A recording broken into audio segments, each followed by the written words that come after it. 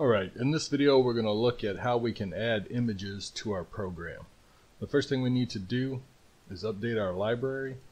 We're going to run a search for SDL2 image. We want to download the development libraries for SDL2 MinGW. So we'll click on this and extract that. And you can put it wherever you want, someplace you can find it. And once you've extracted that to your desktop, open the folder. We're going to wade into the x86 again. Open the include folder, SDL2. You've got one header file in there. We're going to copy that and paste it with our other SDL2 header files. Just right click on that and paste. And we're going to do the same thing with the library files. Click on the lib folder.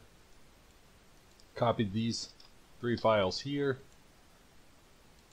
and paste those in the lib folder.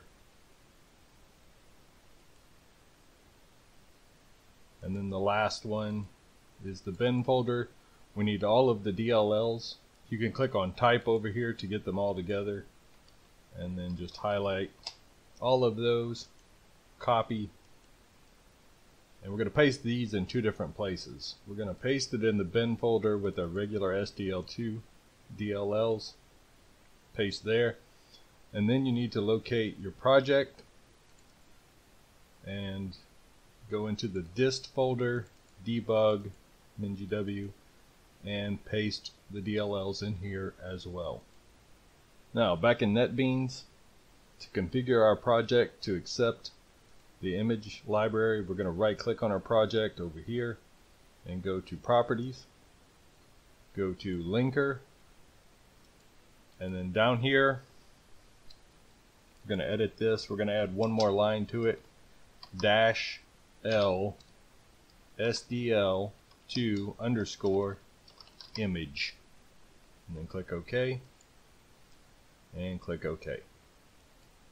In our globals header file, we'll want to include SDL underscore image.h. And that's the end of the setup. If we want to test this out, the first thing we need to do is put an image, a PNG image, inside our project folder. So you can download any PNG image you want from the internet, or if you've got one available, go ahead and drop that in your project folder.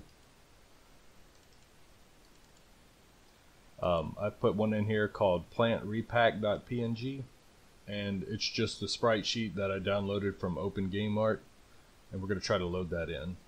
So in main here, before my main loop, I'm going to create a SDL underscore texture pointer, and I'll just call that text. And we'll set that equal to img underscore load texture. And load texture is going to take the renderer and the name of your texture. So mine is plantrepack.png, so that's what I'm going to type right here. Now if this works correctly, that should load the texture in. You can run a check here. You can put an if statement and say if not text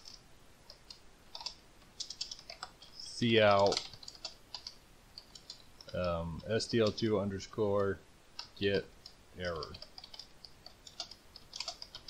This is just a good little catch here, little safety net that can let you know if something goes wrong. Now that loads it in, but it doesn't draw it. We've got a rectangle up here. We can draw inside of a rectangle, or we can draw to the entire screen. We'll start off by trying to draw to the entire screen. So down here, after I draw everything else, but before I present, I'm going to add a line SDL underscore render copy, and render copy takes 4 arguments: our renderer, our texture, and then 2 rectangles. The first is a source rectangle, which can be, if I only want to draw a part of the image, I give it a rectangle to specify which part I want to draw. If you want to draw the whole image, you can just put null there. and then the other rectangle is the destination rectangle, just like we've done previously. Where do you want this image drawn? If you want to draw into the whole screen, you can put null there as well. So we'll put null in both places just to test and see if our library is working. And now we see my sprite sheet loaded in, so everything is working correctly. If I wanted it confined to our rectangle, we'll take out this second null here and put our rectangle in instead. The address of rect, and you can see it's confined to that rectangle. Now let's say I only wanted to draw a piece of this image.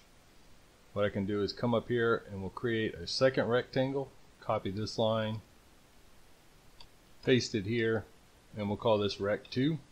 If I pull up my image, let's say I just want to take this first tree here. Instead of opening this with the default image viewer, I can open it with paint.net. And then paint.net will tell you the coordinates of your mouse.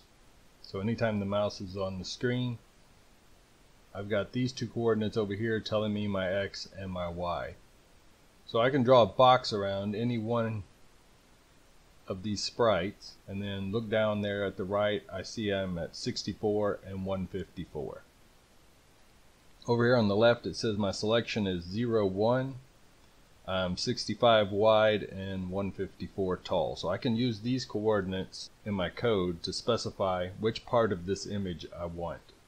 0, 1, 65, and 154. Now that I've got my second rectangle in here, I can plug that in as my source.